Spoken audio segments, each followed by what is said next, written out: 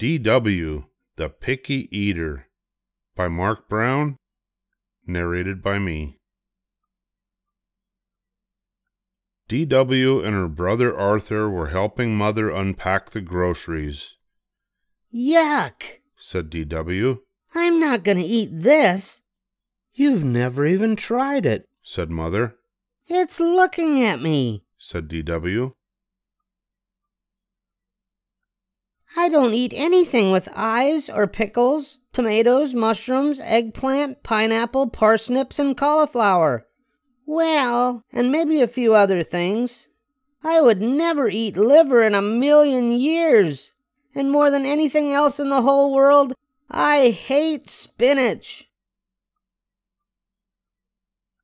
Face it, Arthur said. You are a picky eater.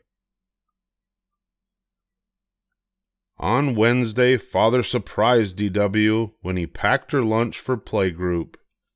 "Did you eat your sandwich?" he asked on the way home. It fell in the dirt, said D.W. It was an accident. Thursday at dinner, D.W. pretended to try the Hawaiian shrimp. I saw that, whispered Arthur. Emily invited D.W. to stay for dinner on Friday. We're having spaghetti, said Emily. May I have mine plain, please? asked D.W. No sauce. That's the best part, said Emily. Are these little green things spinach? D.W. asked when her spaghetti arrived. It's parsley, said Emily.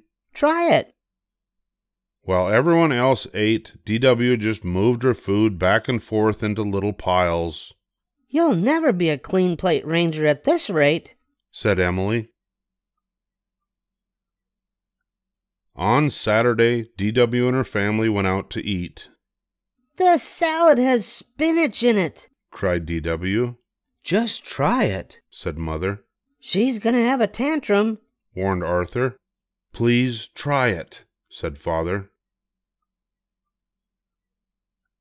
No, said D.W., and she pounded her fist onto the salad dish. I'm so embarrassed, said Mother. No more restaurants for you, scolded Father. From then on, the family went out to dinner without D.W. I'd rather stay home with a sitter anyway, said D.W. Mrs. Cross only allowed carrot sticks for snacks, and at exactly 8 o'clock she said, Bedtime. Now march, quick like a bunny. One morning at breakfast, Arthur twirled a tiny paper umbrella. Where did you get that? demanded D.W. At the Chinese restaurant, said Arthur. It was fun. D.W. began to wonder what she was missing. Tomorrow is Grandma Thora's birthday, announced Mother. Our big night out. I want to go too, said D.W. You'll have to eat what's on the menu, said Father. I will, said D.W. You will have to try new foods, said Mother. I will, said D.W. Even if it's green and looks like a leaf? asked Arthur.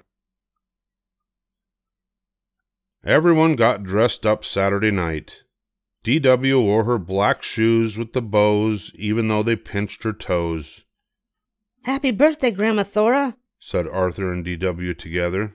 I hope they have plain spaghetti, prayed D.W. D.W. was happy when she sat in her chair. No one will see me if I have to get rid of something disgusting, she thought. I'm Richard, said the waiter. Here's a kiddie seat for the little lady. Thanks a lot, said D.W.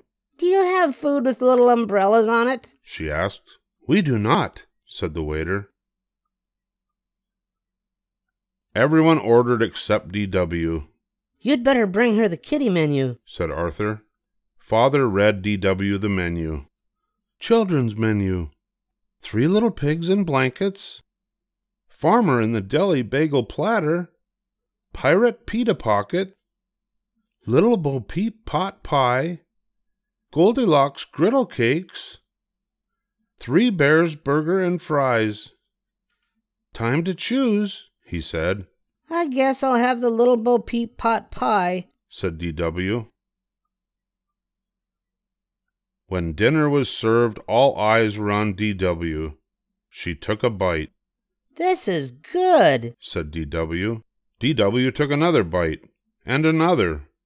She drank all her milk. Good work, said Mother and Father. I'm very proud of you, said Grandma Thora. Arthur checked under the table. Where'd you put it? he asked. I could eat this every night, said D.W. Will you make it for me at home, please? I'll need the recipe, said Mother. What a good little eater, said the waiter when he cleared D.W.'s dishes. It was delicious, said D.W. How do you make that? Very simple, really, said the waiter. Just take some pie pastry and fill it with lots and lots of spinach. The end.